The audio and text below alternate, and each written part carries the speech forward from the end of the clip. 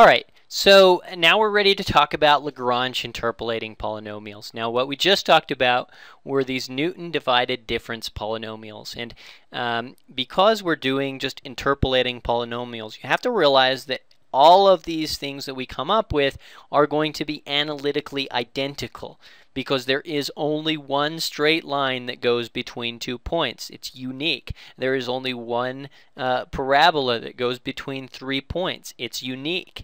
So we're not dealing with this overdetermined problem that we were dealing with in regression. It's unique.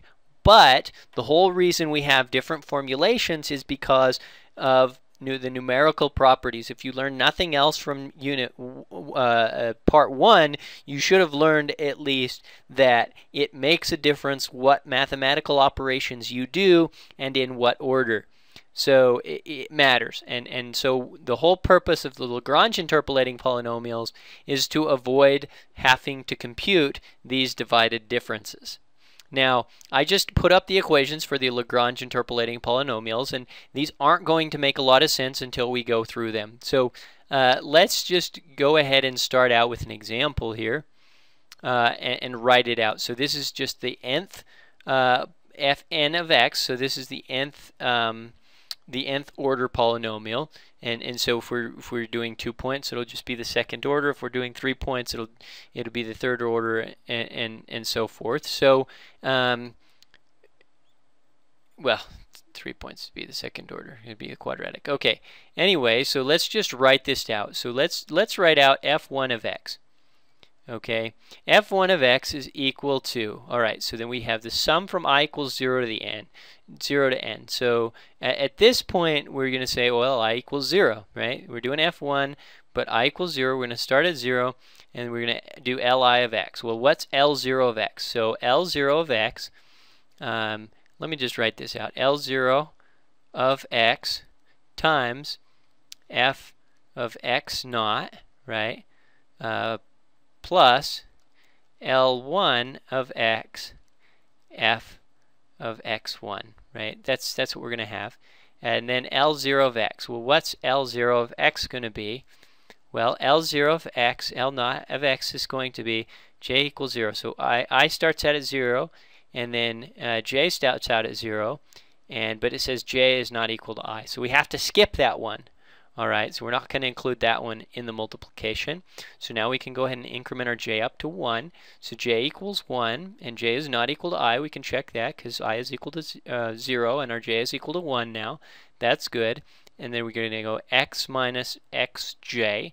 So that will be x minus x1 divided by xi, and I then is 0, x0, x naught minus x1.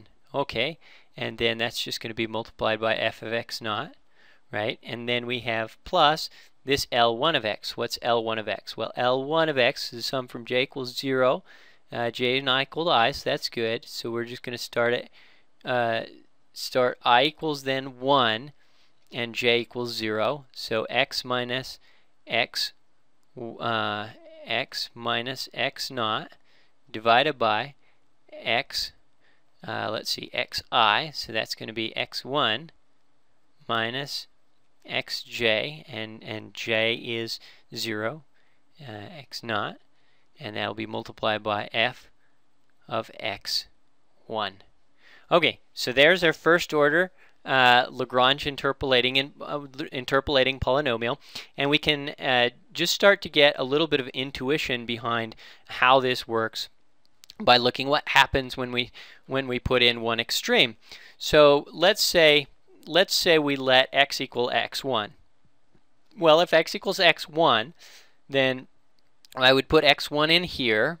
So it would be x1 minus x1. Well, that would go to 0. And then we have x1, right? x1 minus x1 is 0. So that goes to 0. So this whole first term goes to 0. And then it'd be x1 minus x naught divided by x1 minus x naught. So that whole term would become 1. And then so it would just be 0 plus 0 times f of x naught plus 1 times f of x1. Perfect. Okay, so that's really, really, really nice. Now let's say, well, let's say it were maybe halfway in between. Well, halfway in between, it would be x minus x1.